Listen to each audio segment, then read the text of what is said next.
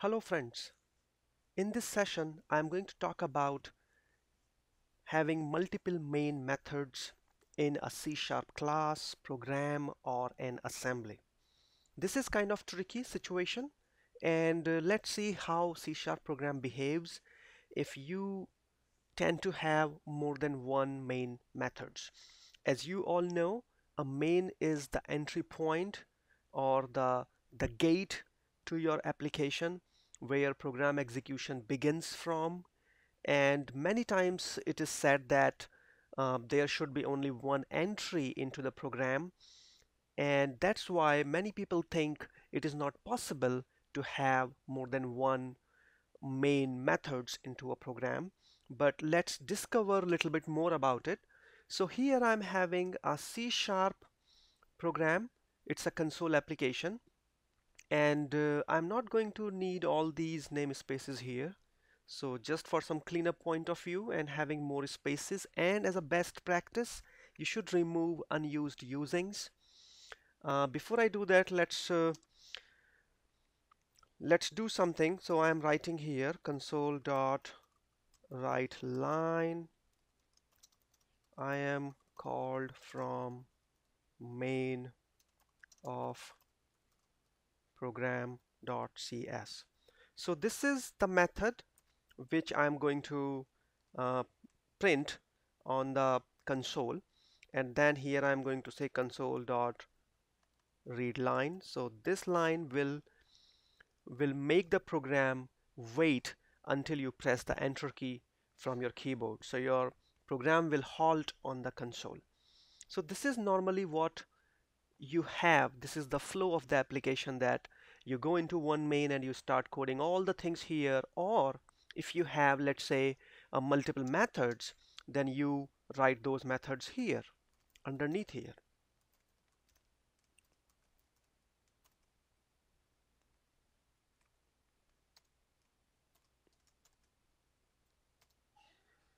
So this way you have all the methods, but all these methods here will be called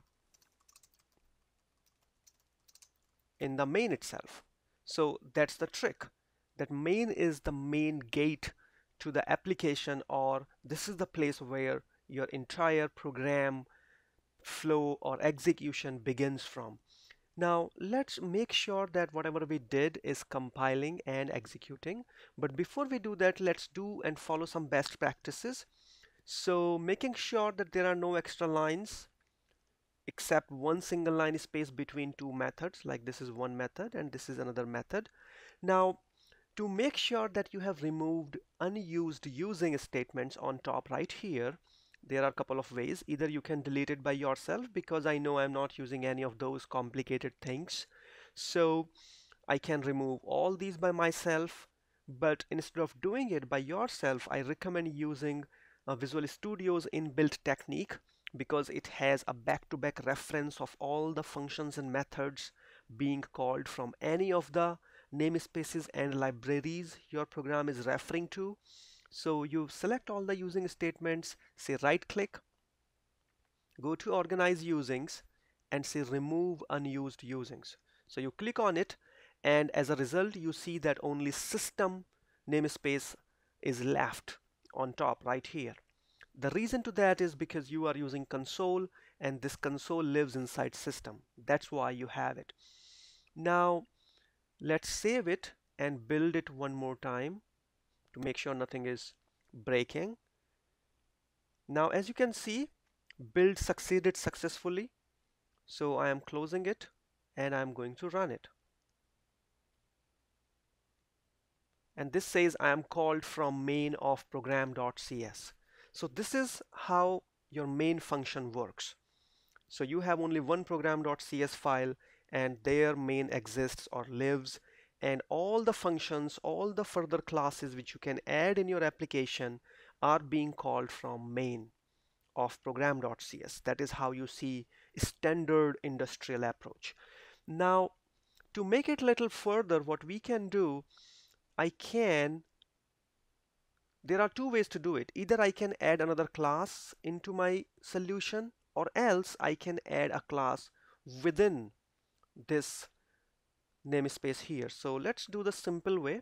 So I'm going to add one more class right here, and I'm going to call it program2, and let it be main here, that's fine, and let's call it program2.cs. And now let's save it, and now let's build it. So here you see that it says, the issue you will see here is that compile with main to specify the type that contains the entry point.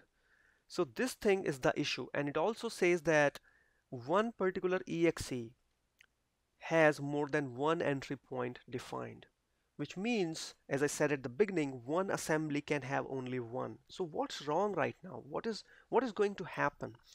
Your program is fine. The only issue is that it is not compiling well, because you need to change some property here. So let's say I go to project properties, click on properties right here, and define what do you want. So if you see here, when you define multiple mains, what happened in your program is it lost the control that which main is being called, and it set the startup object to nothing. But if you come to project properties and you set it to program or program2, so if you see here, automatically it picked program2 as well. So here I say program, I save it, I build it, and now I say start.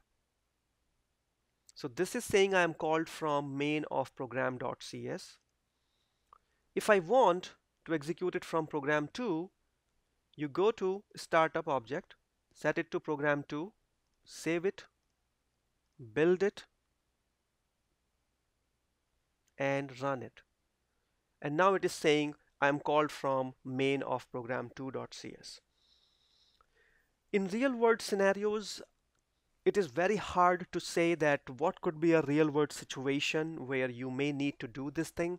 This is more like a tricky traditional question asked to many people in interviews, and even basically it helps you to think and overcome with known programming language barriers, like can I have more than one main, and all these similar kind of tricky questions where you really challenge the limits or traditional programming techniques which many people keep following year after year.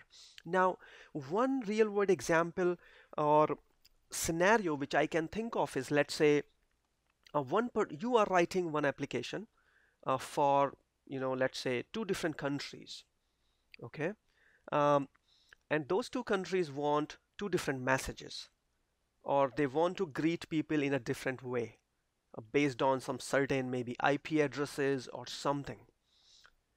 That can be done with if else also, but let's say there are another scenario where you want to give user complete two different exes which has a completely different way of executing program.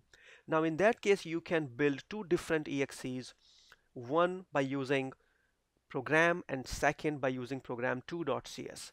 So this could be a situation, and let me also tell you how would you do that real quick. So to do that, it's very simple. You go to properties, let's say program, save it, and run it to make sure it is picking program. So this is saying program.cs, and what I do once this is built, you go to this folder and you open the folder in File Explorer. Here in bin debug, you will see console application.exe.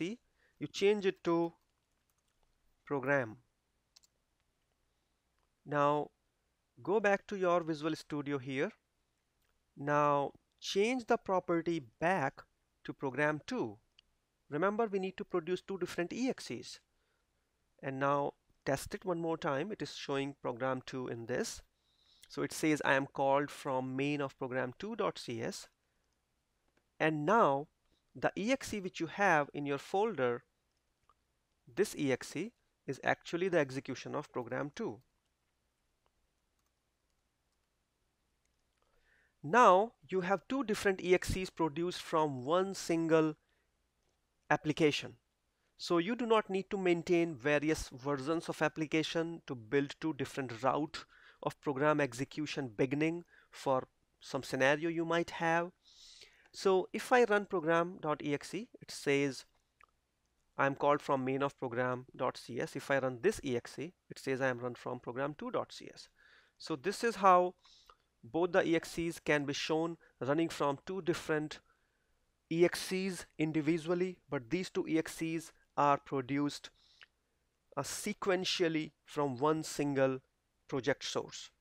So to summarize, it is very much possible you can have more than one main methods, but at a given point of time, you need to define which main method you want to use, and that's why it gives an error that more than one entry points has been defined, which was shown when you were compiling it. So the key is that you go to your project properties and pick the startup object from there, which will list down all the classes.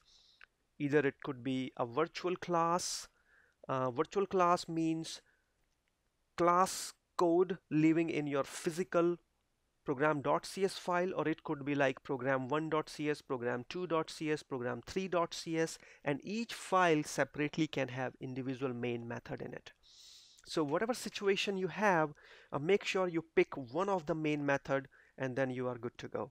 So this is how we do um, how we handle the situation of dealing with multiple main methods, and it is very much possible. Thank you very much for watching, and I appreciate it.